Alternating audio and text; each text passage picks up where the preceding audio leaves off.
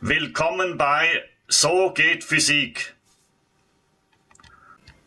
Die Lorentz-Transformation. Die Lorentz-Transformation entspricht einer Koordinatentransformation so, dass die Einsteinschen Postulate erfüllt sind.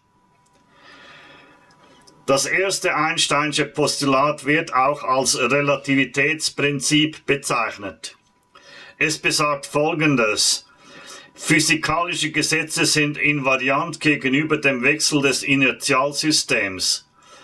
Bewegungen müssen als relativ angesehen werden.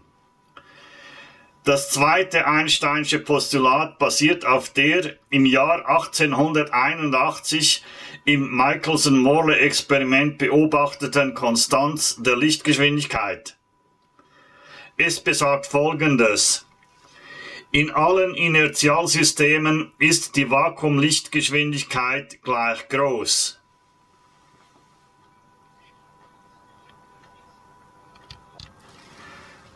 Wir haben hier zwei Bezugssysteme mit Beobachtern A und B. Das Bezugssystem von Beobachter B bewegt sich gegenüber dem Bezugssystem von Beobachter A mit einer konstanten Geschwindigkeit v in Richtung der positiven x-Achse. Zur Zeit t gleich 0 soll Folgendes gelten. Erstens, die Koordinatenursprünge beider Bezugssysteme fallen zusammen. Zweitens, ein Photon wird im gemeinsamen Koordinatenursprung in Richtung der positiven x-Achse emittiert.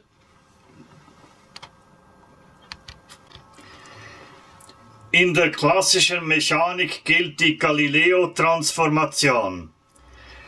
Die x-Koordinaten der beiden Bezugssysteme können so ineinander umgerechnet werden. Wir wollen jetzt die Galileo-Transformation so abändern, dass die Einsteinschen Postulate erfüllt sind, indem wir einen Faktor Gamma, wie hier gezeigt, einführen. Dieser Faktor Gamma wird als Lorentz-Faktor bezeichnet. In diesem Ansatz steckt schon das erste Einsteinsche Postulat, das heißt das Relativitätsprinzip. Wir wollen nun den Lorentz-Faktor Gamma so bestimmen, dass auch das zweite Einsteinsche Postulat erfüllt ist. Im Ansatz für die Lorentz-Transformation setzen wir nun die x-Koordinaten des Photons ein. Dabei ist x gleich die Lichtgeschwindigkeit mal die Zeit. Gemäß dem zweiten Einsteinschen Postulat ist die Lichtgeschwindigkeit in beiden Bezugssystemen gleich. Wir erhalten dann diese zwei Gleichungen. Diese zwei Gleichungen werden dann in dieser Weise miteinander multipliziert. T und T' kann man wegkürzen. Damit ist der Lorentz-Faktor Gamma eigentlich bestimmt. Meist wird der Lorentz-Faktor jedoch in dieser Weise formuliert.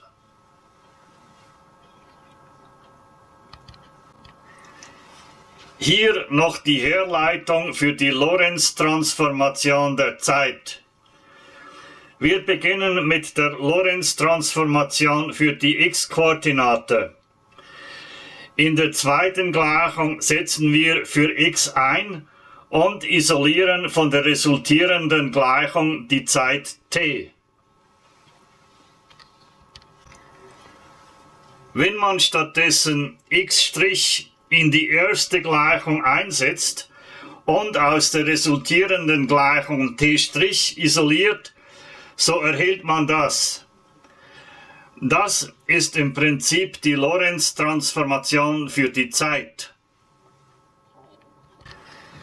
Den Term Gamma Quadrat minus 1 über Gamma Quadrat kann man jedoch anders schreiben, nämlich als v² über c². Wenn man das in die beiden Gleichungen einsetzt, so erhält man die übliche Darstellung der Lorentz-Transformation für die Zeit. Folgerung der Zeitdilatation aus der Lorentz-Transformation. Zwei Ereignisse im Bezugssystem mit Beobachter B finden am gleichen Ort x0' zu verschiedenen Zeitpunkten t1' und t2' statt. Der zeitliche Abstand der Ereignisse im Bezugssystem mit dem Beobachter B, die Eigenzeit, ist also t2' minus t1'. Die im Bezugssystem von Beobachter A wahrgenommenen Zeitpunkte T1 und T2 der Ereignisse erhält man mit der Lorentz-Transformation. Daraus erhält man diesen Ausdruck für den zeitlichen Abstand der Ereignisse im Bezugssystem von Beobachter A. Diese Terme fallen weg. Die von einem Beobachter wahrgenommene Zeit ist also um einen Faktor Gamma größer als die Eigenzeit. Folgerung der Längenkontraktion aus der Lorentz-Transformation. Im Bezugssystem des Beobachters B befindet sich ein Stab mit den Stabenden bei x1' und x2'. Die Eigenlänge des Stabs ergibt sich als Differenz von x2' und x1'.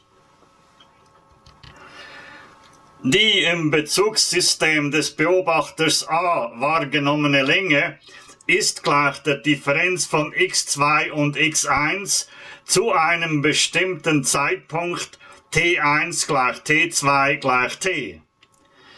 Die Größen x1 und x2 sind über die Lorentz-Transformation mit x1' respektive x2' verknüpft. Wenn man hier für x1 und x2 gemäß Lorentz-Transformation einsetzt, so erhält man diesen Ausdruck für die im Bezugssystem des Beobachters A wahrgenommene Länge. Diese beiden Terme fallen weg. Die von einem Beobachter wahrgenommene Länge ist also gleich der Eigenlänge dividiert durch den Lorentz-Faktor Gamma.